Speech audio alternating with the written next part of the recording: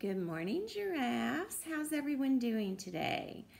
I hope everyone had a long, nice weekend and you are ready to learn about that card game I told you about. So if you've got your cards, get them in front of you. Okay, so this is called a deck of cards, and it is a bunch of numbers and 4 suits. So there are 52 cards in a deck, and there are 4 suits. So I'm going to start off by showing you what the 4 suits are, and we'll talk a little bit about it. So I've got the suit of clubs, which this is the 10 of clubs. That's what a club looks like. It looks like a little flower, if you will, okay? The next one that we have is called a spade, and this is the 10 of spades. So when you see this shape, you know that that is called a spade. This is a shape you should all know. What is that? That's right, it's a heart. So this is the 10 of hearts, and here is another shape you should know. It's a diamond, and that's called the 10 of diamonds. Now each suit has an ace, which looks like this, which is another way to say 1, because you can count the hearts on there, and that is 1. And then there's 2. And if you look at each of these cards, the symbols that are on there amount to the number on the card. So this is the 2 of hearts. Here's the 3 of hearts. Here's the 4 of hearts. 5, 6, 7, 8, 9, and 10.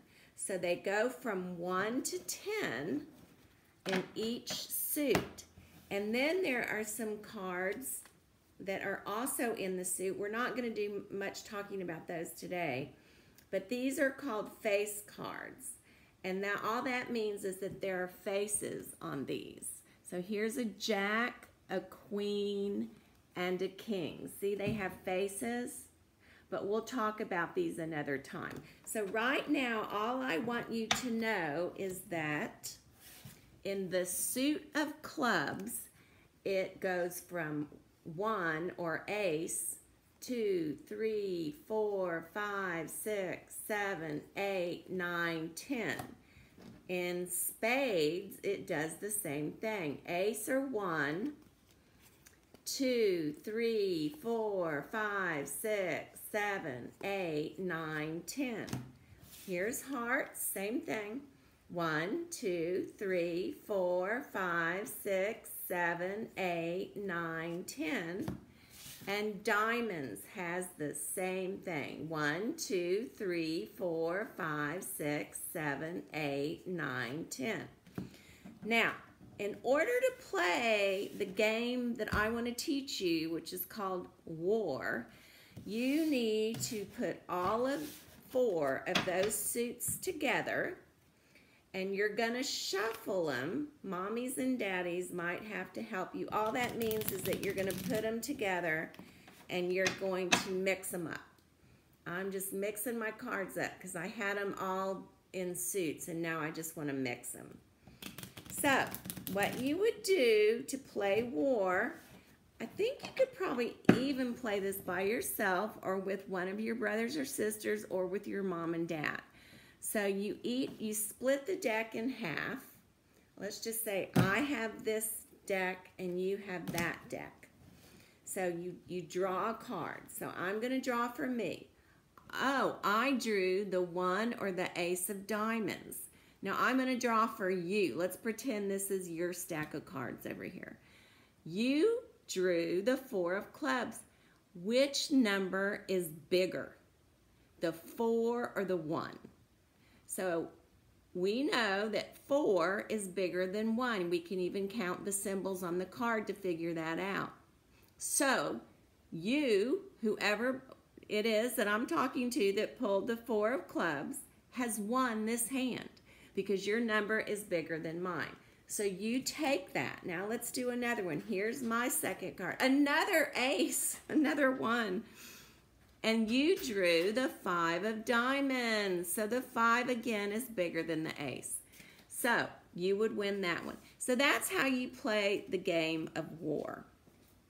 Another thing that you can be doing math-wise is you could be taking a pair of die or a set of dice, and you can roll them. And you can write down what numbers you drew. So I just threw that pair of dice, and I have a 6 and I have a 4. So I'm going to write the number 6, and then I'm going to write the number 4. Now that's just, you can do that as long as you want. That is good practice for writing the number line. It goes through from 1 to 10.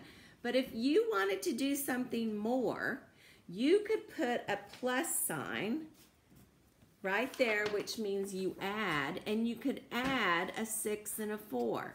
Now you would need some marbles or some beans or something to help you. So what you would do is put 6, let's say we have beans, just some pinto beans. Put 6 beans here, put 4 beans here, and then you add them together, and that will give you 10. If you added 6 beans and 4 beans, you would have 10 beans. So if you just want to roll and write, that's fine. Roll, write, add.